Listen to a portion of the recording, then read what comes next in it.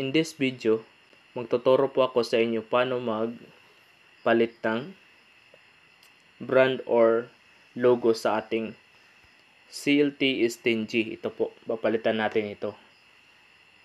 So, before tayo magsimula sa tutorial, ini-invite ko po kayo lahat na mag-subscribe sa ating channel and then click sa notification bells for future updates po or tutorial. So, let's proceed. Login muna tayo.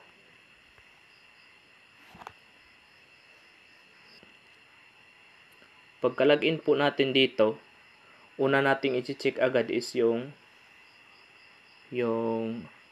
firmware version ng ating Wi-Fi, kasi yan po yung i-download natin. So kung yung firmware version natin is 2.0, so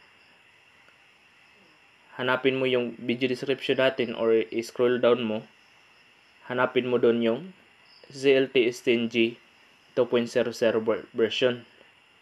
And then kung yung isa naman doon ka sa iba, yun yung i-download mo. And then yun yung i-modify natin. So since na yung firmware natin is 2.0, so yun po yung ating i-modify. So let's proceed.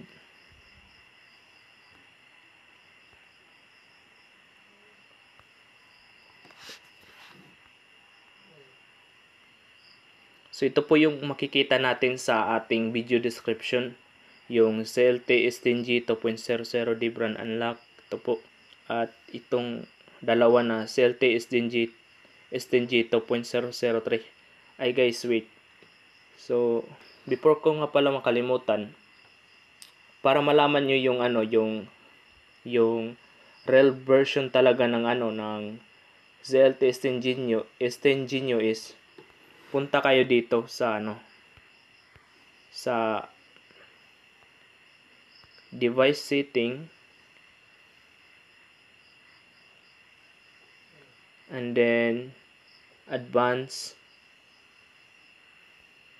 backup, and then export po natin para malaman natin yung real version talaga sa ating sa ating ZLT. Kasi makikita natin dito na yung 2.003 to 2.03.3 or may real version siya na 2.03.6 or 2.03 2.03.7. So yun yung gagawin nyo kung yan yung ZLT version nyo, which is 2.03.3. So, i-check natin pero kung 2.00 naman gaya sa akin, no need na. So, click natin itong na-download natin. And then, just once. Ito po. And then, extract natin. Extract here lang. And then, click natin to view. MNT, user data, and then, TC upgrade file, and then, TC. Ito po. Kakopy natin dito sa labas. And then install po tayo ng ng notepad. Ito po. And then install ito. And then open.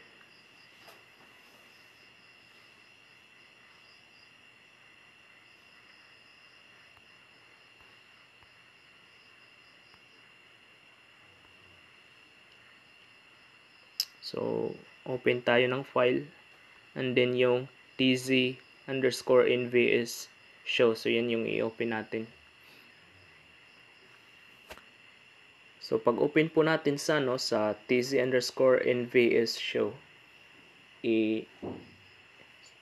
click natin yung yung find, and then search natin yung tz_rel_version, and then click yung find. So ito po, ito na po yung makikita natin, S10g_2.0. So kung ito po yung makikita natin na babasihan kung anong firmware yung gagamitin natin, yung real version. So since yung akin is S10g underscore 2.00, so no need na ako mag ganito na step.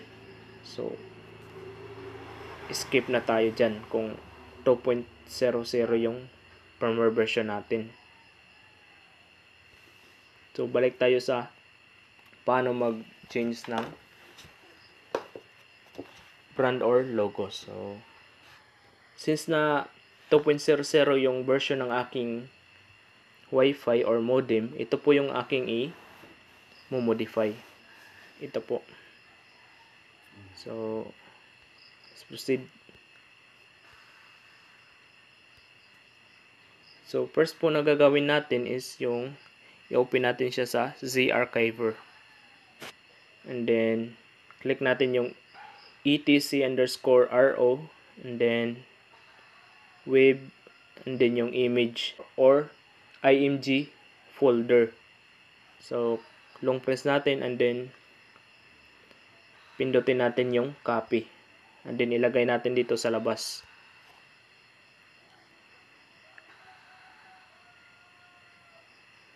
And then i-close natin tong Z-Archiver. Punta tayo sa folder mismo. So andito po. So yung hahanapin po natin dito na na image is yun yung papalitan natin ito. Wait po.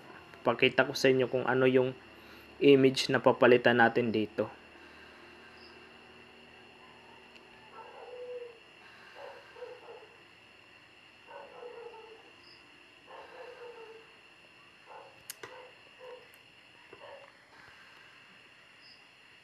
Ito po yung papalitan natin na logo or brand.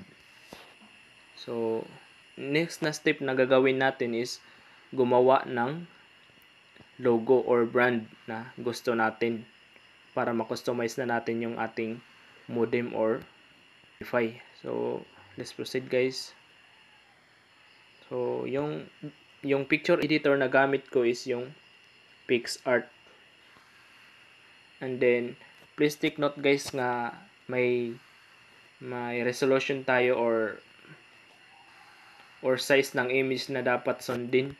So yung sa akin na gagamitin is punta tayo dito sa drawing and then yung pick canvas. Pindutin natin ito yung pick canvas.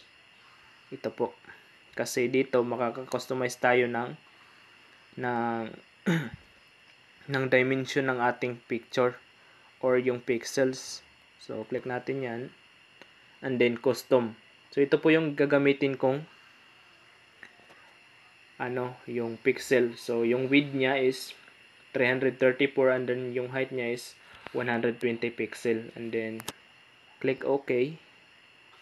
And then click yung arrow. Ito po, click natin yan. And then click yan. Wait. Ito po. And then dyan, sisimulan na po natin mag-edit. So yung gagawin ko lang dito is ilalagay ko po yung synthetical and then YouTube icon. Yun lang po. So watch na lang po kayo sa speedy version kung paano ko i-edit yung icon or brand sa aking modem. So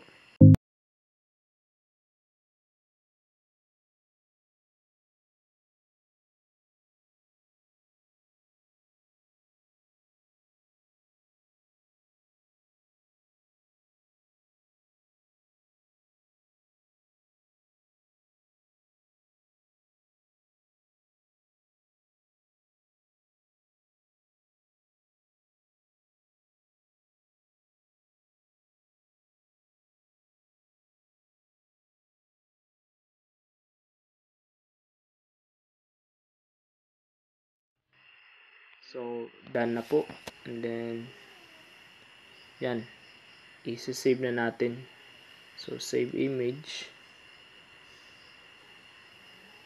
Punta tayo sa sa file manager.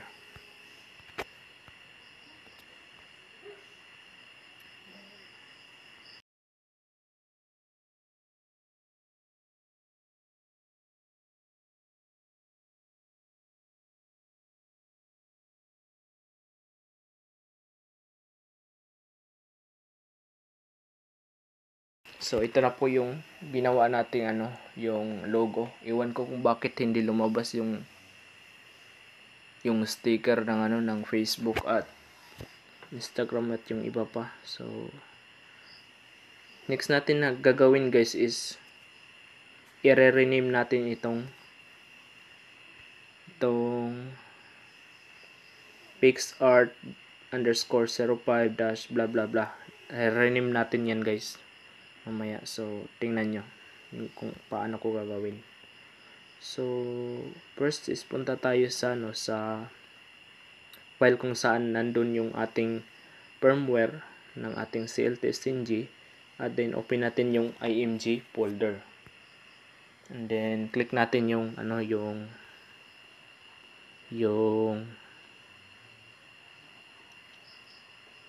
or hanapin natin yung logo na papalitan natin. Yung ito guys, ito yung papalitan natin, itong 7 TOZE 7 to siguro pagbasa niyan, I'm not sure. So ito yung i-delete natin, and then papalit natin dito is same ng file name dapat siya ng logo underscore sc2.jpg. So i-rename natin yan. First gagawin natin is rename, and then long press natin,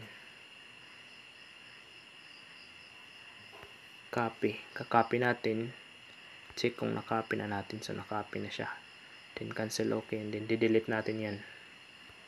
Okay, then balik tayo dun sa ating inedit kanina na file, which is yung ginawa natin sa pixart,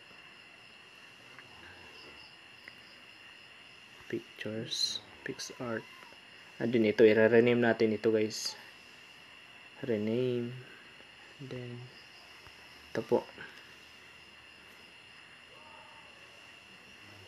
So please make sure guys na sakto yung pagkagawa nyo, kasi kung hindi yan ma-read ng ating modem. So done. And then next is i-copy natin sa img folder, download, then ZLT Firmwares, then dito sa img, and then copy natin. So yun, balikan natin guys, ZLT Firmware, then double check natin kung nandun yung ating pinalit na logo.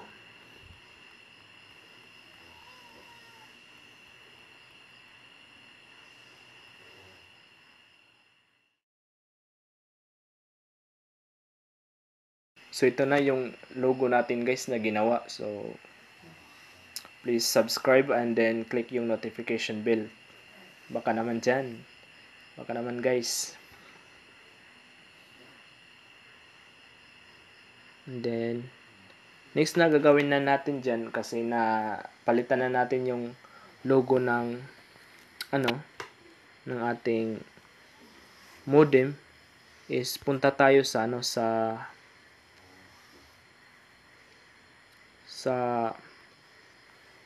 Z archiver, and then next is ipuntahan natin yung yung file kung saan nandun yung firmware natin, and then click yung img or long press, then copy, then punta tayo sa ating .bin folder, and then ibalik lang natin siya sa kung saan siya natin kinuha, and then dito sa img, so nandito na din, click lang natin ito guys, click lang natin yan. So click. So yun guys, successful. So next na gagawin natin is ipa-flash na lang natin yung file na natin pinalitan or dinebrand natin. So let's go.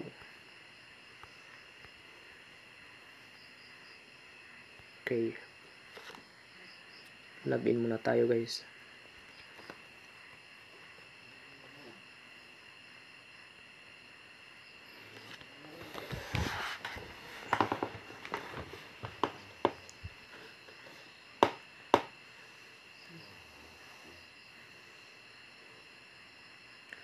Punta tayo sa advanced setting. And then back up. Dito tayo magpo-flash ng ating firmware. Then file. So ito guys, ito na yung i-click natin ito.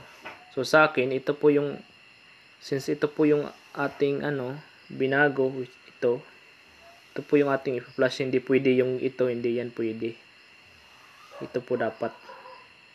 Kung anong version yung inedit natin kanina. So, i-upload na natin. Okay, and then update. Wait lang natin guys na mag-update siya.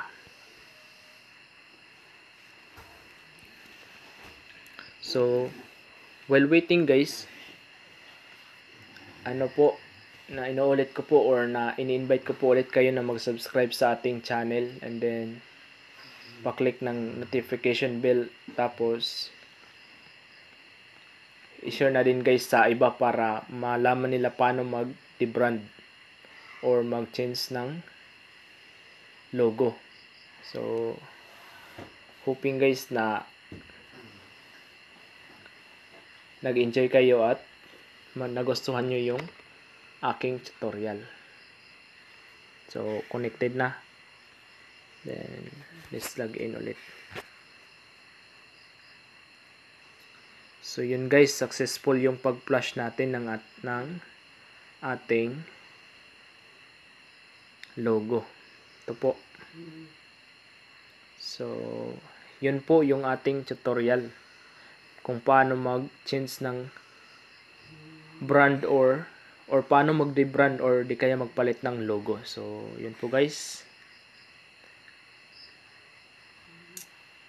Please subscribe guys, and then click yung notification bell for more updates and tutorials soon. So see you on our next video guys.